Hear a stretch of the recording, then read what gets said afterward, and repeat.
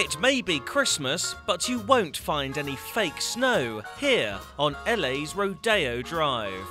Each December, one of the world's most famous shopping streets transforms in a place where appearances count for everything.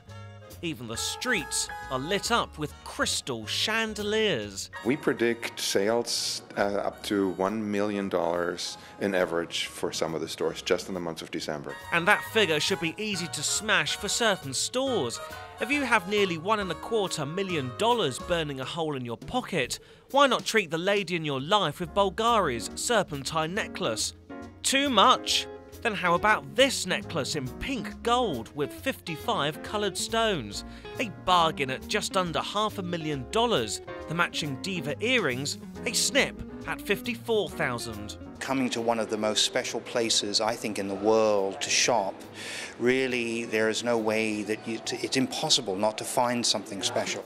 Christmas is the second biggest season after the summer sales boom, and the sparkly palm trees and balmy climate certainly helps attract big spenders.